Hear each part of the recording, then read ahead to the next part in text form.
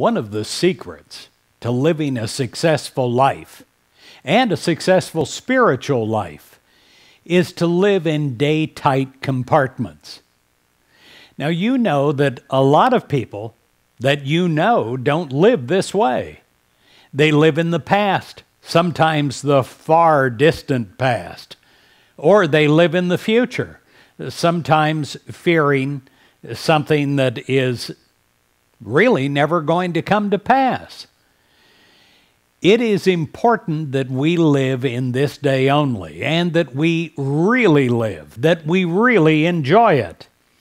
In Psalms 118, verse 24, you know the verse, it says, "This is the day which the Lord has made."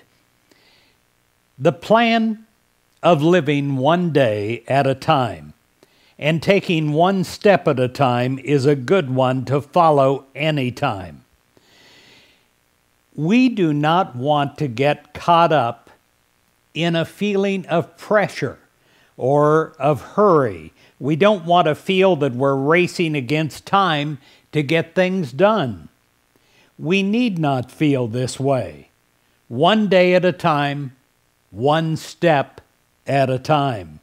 With God's help, we do what is important to do this day, and we take one step at a time and accomplish our ends and goals for this one day. We have a sense of inner peace and accomplishment when we do this. We have a feeling of refreshment, renewal, and enthusiasm. We enjoy each day as it comes, and we make each day count. Count as a day of accomplishment, a day of happiness, a day of peace. Count as a day in which we add something to the enjoyment and well-being of others. So this day, I pray that you can make this day count. I pray that this day magnifies in its specialness to you because it's not being robbed by the past or the future.